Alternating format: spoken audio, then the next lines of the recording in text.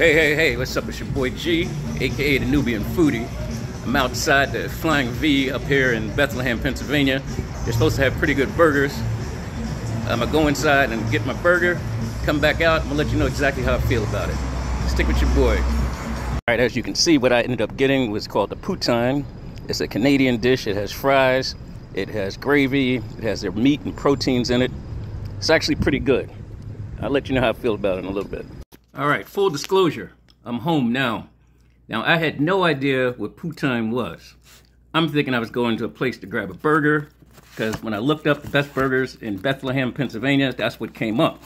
So, we get to a place, it's called Flying J. It said poutine. I didn't know what poutine was. I thought it was a burger place. Figured it was Canadian word for burger or whatever. So that's how I ended up getting this. This is what it looks like. You order a protein. Hang on.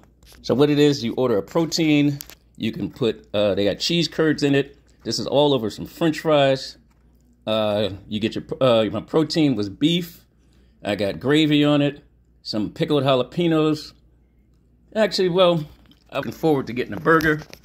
But since I did get this substitute, my son's burger was very good. He did get a burger. But this is what it looks like. There's no way I could eat it in the car on the way home.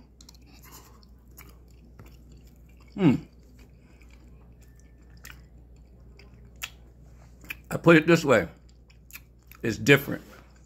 That's all I'm gonna say. So, if you ever want to get a place to try it, feel free to try it out. This is your boy, G, the Nubian Foodie. Check you out later.